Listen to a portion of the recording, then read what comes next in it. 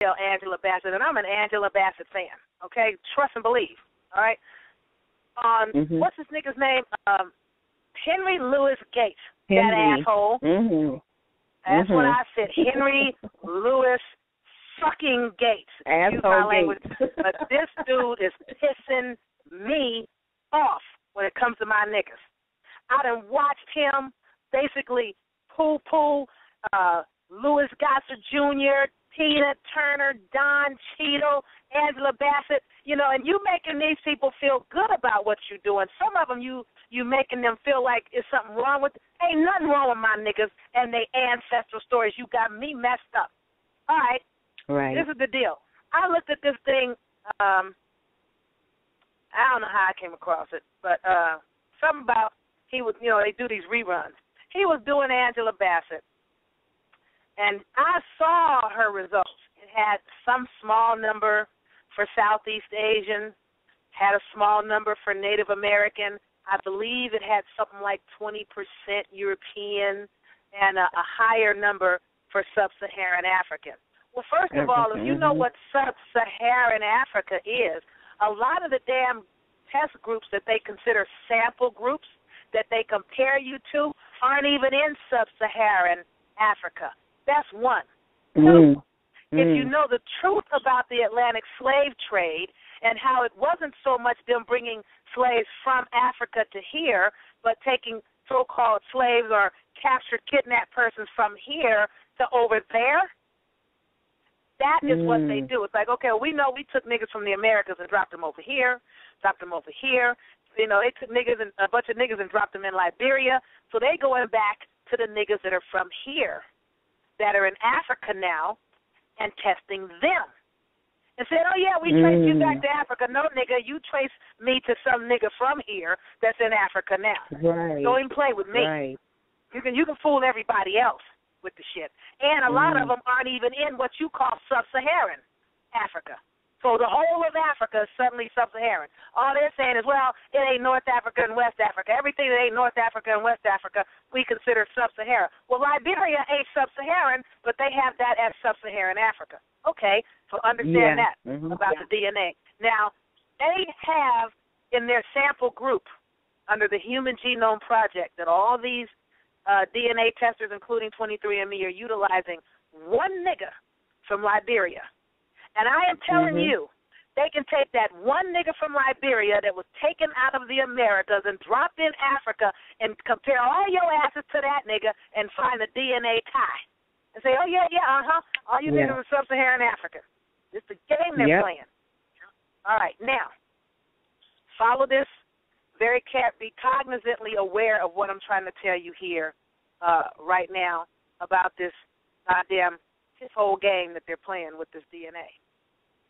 If you have a cup of coffee, and I'm going back to Angela Bassett, if you have a cup of coffee and then you add cream to it and then you add sugar to it, no matter how much cream and sugar you put in there, is it a cup of coffee with additives or is it a cup of cream and sugar? Now, hear me well. A cup of coffee with additives. Hello.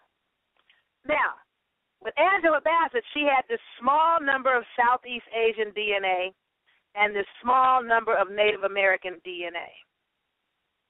So they had to be looking at speculative numbers for her to have something like 20% European. Come on now. Don't play.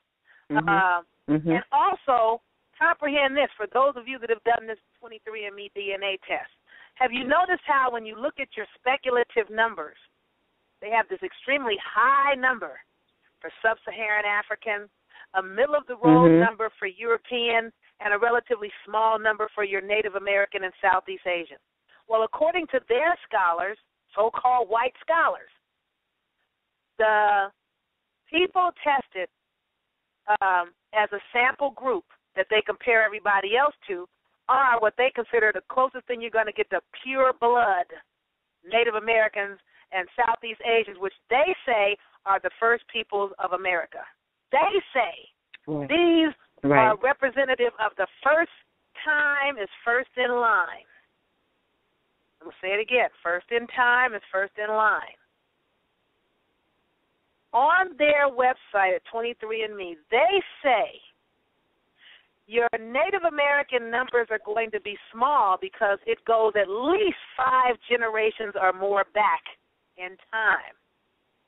And I'm not trying to insult anybody. I'm saying know how to read. And for those that don't read as well as me, I know how to read. I'm going to clarify it for you so you can tell these people talking that shit to you to go screw themselves. All right. Right. They said the numbers are smaller because it's older in time, at least 5 generations back. And that's also documented. The short markers in your DNA results that are small numbers is your oldest, most ancient DNA. That's what you were first. So, in the case of Angela Bassett, whatever that small number for Southeast Asian Native American was, that's what she was first. That is her oldest, most ancient DNA. That is her cup of coffee. The 20% European came along later. That was cream added into her DNA genetic bloodline at a later date. And the higher number for sub-Saharan African, that is the last thing that came over and got in her bloodline that was added into her damn DNA. So she was Native American, Southeast Asian first, which is first people of America. That's why the number is so small. The next largest number is the European. That's the cream that got poured into her Native American coffee. The largest number is the sub-Saharan African because the so-called African strain was the sugar that is the last thing that got put into her Native American cup of goddamn coffee. So, no, when your shit says I'm 86% sub-Saharan African, that doesn't mean, oh, you niggas are African because y'all are more African than anything. No, that means the African is the last thing that got in my bloodline.